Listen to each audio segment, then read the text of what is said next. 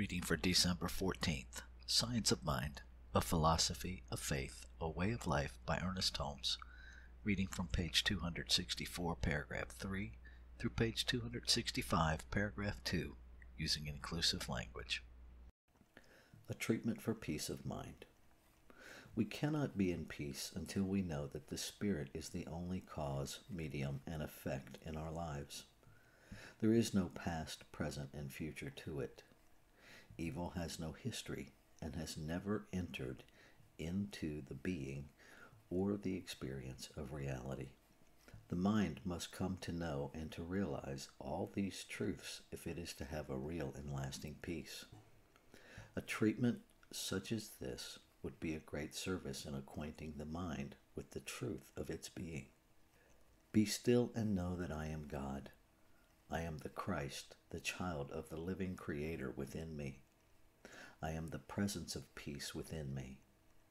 I am the manifestation of love within me. My mind is poised in peace and beauty. All sense of fear or doubt is gone. I rest in calm trust and rely on the law of Spirit to bring good into my experience.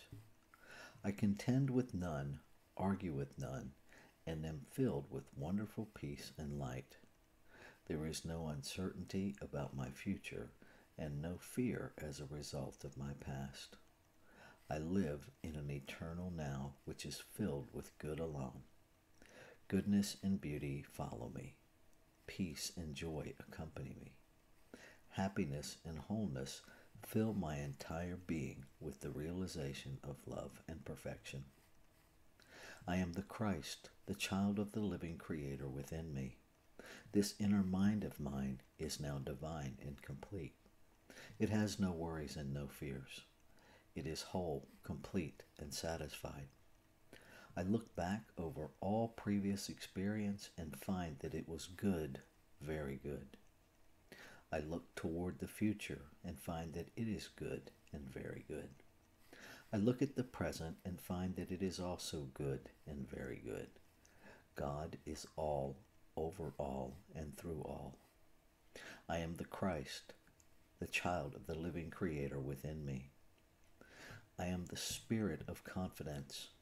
I am poised in love and reason. I am the perfect law of truth and complete presence of beauty.